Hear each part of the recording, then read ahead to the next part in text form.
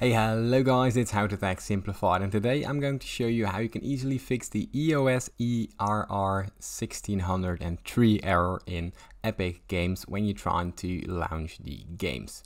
Now, it's a very easy process, so let's get straight into it. Now, the first thing that you want to do is actually find the Epic Games Launcher. So simply type in Epic Games Launcher, right click it and open up the file location.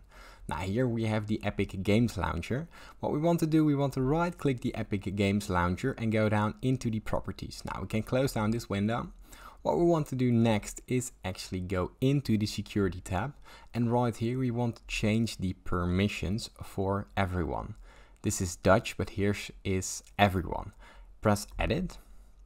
And what we want to do next, we want to allow the write option right here and press apply.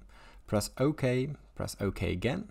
And now we want to look for the Epic Games Launcher once again. Go to file location, right click it, head to properties once more. And right now what we want to do, we want to go into the Compatibility tab and here run the compatibility mode in Windows 8. We also want to disable the full screen optimizations, and we want to run this program as an administrator. Now simply press apply, press OK, and that should probably fix the issue for you.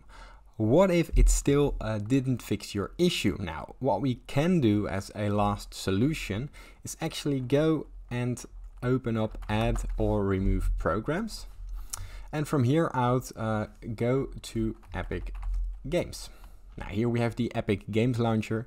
Go to the three dots and uninstall the launcher. What this does, it will uninstall the current launcher. From out there you can reinstall it, and sometimes there are corrupted files inside the program, and that will fix it for you.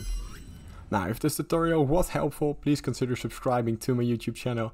This helps me out a lot, and thank you for watching.